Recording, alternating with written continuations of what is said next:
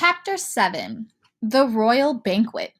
Right this way. Follow us. Come along. Step lively. Here we go, they shouted, hopping from the wagon and bounding up the broad marble stairway.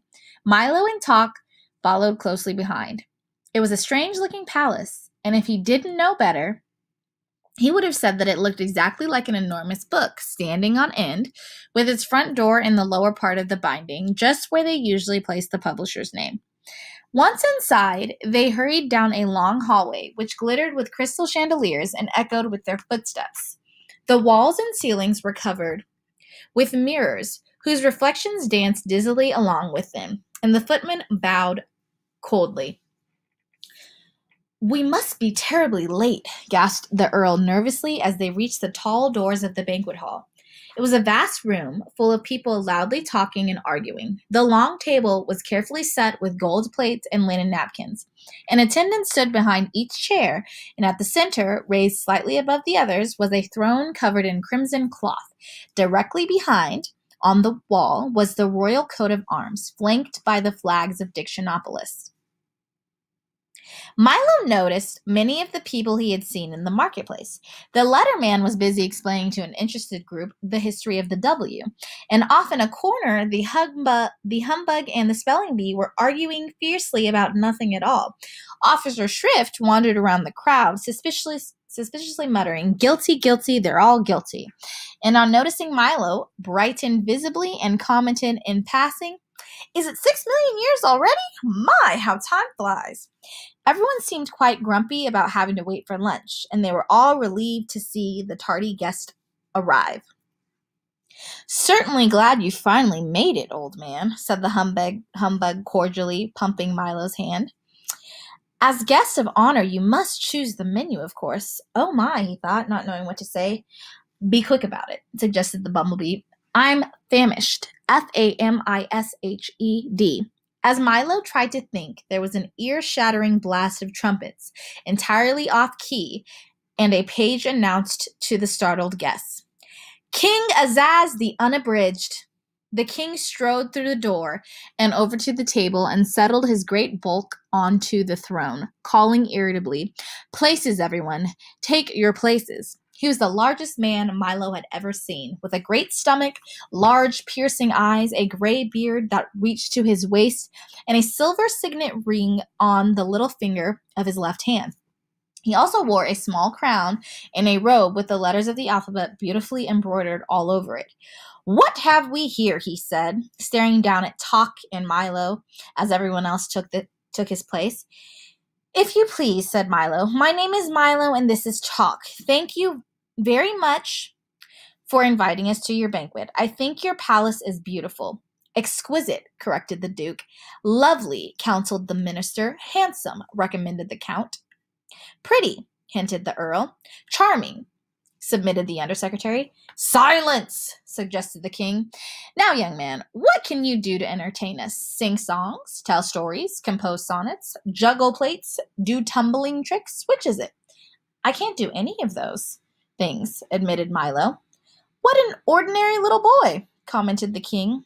"Why, my cabinet members can do all sorts of things. The Duke here can make mountains out of molehills. The minister splits hairs. The Count makes hay while the sun shines. The Earl leaves no stone unturned. And the Undersecretary," he finished ominously, "hangs by a thread. Can't you do anything at all?" "I can count to 1,000, offered Milo. "Ah! Numbers! Never mention numbers here. Only use them when we absolutely have to," growled Azaz disgustedly. "Now, why don't you and Tok come up here and sit next to me, and we'll have some dinner." "Are you ready with the menu?" reminded the humbug. "Well," said Milo, remembering that his mother had always told him to eat lightly when he was a guest, "why don't we have a light meal?" "A light meal it shall be," roared the bug, waving his arms. The waiters rushed in carrying large serving platters and set them on the table in front of the king. When he lifted the covers, shafts of brilliant colored light leaped from the plates and bounced around the ceiling, the walls, across the floor, and out the windows. Not a very substantial meal, said the humbug, rubbing his eyes, but quite an attractive one. Perhaps you can suggest something a little more filling?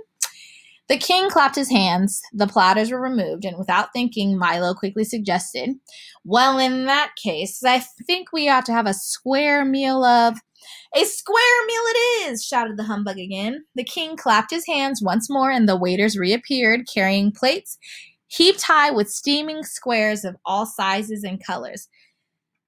"Ugh," said the spelling bee, tasting one. "These are awful." No one else seemed to like them very much either, and the humbug got one caught in his throat and almost choked.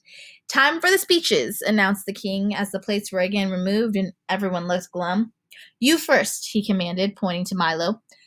"Your Majesty, ladies and gentlemen," started Milo timidly, "I would like to take this opportunity to say that in all the—" "That's quite enough," snapped the king. "Mustn't talk all day." "But I'd just begun," objected Milo. "Next!" bellowed the king. "Roast turkey, mashed potatoes, vanilla ice cream," recited the humbug, bouncing up and down quickly. What a strange speech, thought Milo, for he'd heard many in the past and knew that they were supposed to be long and dull. "Hamburgers, corn on the cob, chocolate pudding, pudding, said the spelling bee in his turn. "Frankfurters, sour pickles, strawberry jam," shouted Officer Shrift from his chair. Since he was taller sitting than standing, he didn't bother to get up. And so down the line it went, with each guest rising briefly, making a short speech, and then resuming his place. When everyone had finished, the king rose. "Foie gras, soupe à l'oignon, bazin sous cloche, salade endive, fromage et fruit et demi-tasse," he said carefully, and clapped his hands again. The waiters reappeared immediately, carrying heavy hot trays, which they set on the table. Each one contained the exact words spoken by the various guests, and they all began eating immediately with great gusto. "Dig in," said the king, poking Milo with his elbow and looking disapprovingly at his plate. "I can't say that I think much of your choice." "I didn't know that I was going to have to eat my words," objected Milo. Of course, everyone here does," the king grunted. "You should have made a tastier speech." Milo looked around at everyone busily stuffing himself and then back at his own unappetizing plate. It certainly didn't look worth eating, and he was so very hungry. "Here, try some somersault," suggested the duke. "It improves the flavor." "Have a rigmarole," offered the count, passing the bread basket. "Or a ragamuffin," seconded the minister. "Perhaps you'd care for a synonym bun," suggested the duke. "Why not wait for your just desserts?" mumbled the earl indistinctly, his mouth full of food.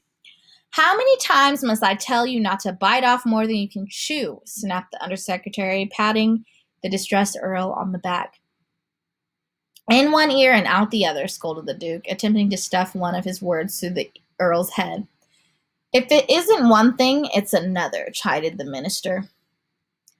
"Out of the frying pan into the fire," shouted the count, burning himself badly. "Well, you don't have to bite my head off," screamed the terrified earl, and flew at the others in rage. The five of them scuffled wildly under the table. "Stop that at once," thundered Azaz, "or I'll banish the lot of you." "Sorry, excuse me, forgive us, pardon, regrets," they apologized in turn and sat down glaring at each other. The rest of the meal was finished in silence until the king, wiping the gravy stains from his vest, called for dessert. Milo, who had not eaten anything, looked up eagerly. "We're having a special treat today," said the king, as the delicious smells of homemade pastry filled the banquet hall. "By royal command, the pastry chefs have worked all night in the Half Bakery to make sure that—" "The Half Bakery?" questioned Milo. "Of course, the Half Bakery," snapped the king. "Where do you think half-baked ideas come from? Now, please don't interrupt. By royal command, the pastry chefs have worked all night to—" "What's a half-baked idea?" asked Milo again. "Will you be quiet?" growled Azaz angrily, but before he could begin again, 3 large serving carts were wheeled into the hall and everyone jumped up to help himself. "They're very tasty," explained the humbug, "but they don't always agree with you. Here's one that's very good." He handed it to Milo, and through the icing and nuts, Milo saw that it said, "The earth is flat." "People swallowed that one for years," commented the spelling bee, "but it's not very popular these days. Days. He picked up a long one that stated, "The moon is made of green cheese," and hungrily bit off the part that said cheese. "Now there's a half-baked idea," he said, smiling. Milo looked at the great assortment of cakes, which were being eaten almost as quickly as anyone could read them. The Count was munching contentedly on "It never rains, but it pours," and the King was busy slicing one that stated, "Night air is bad air." "I wouldn't eat too much of those if I were you," advised Talk. "They may look good, but you can get terribly sick of them."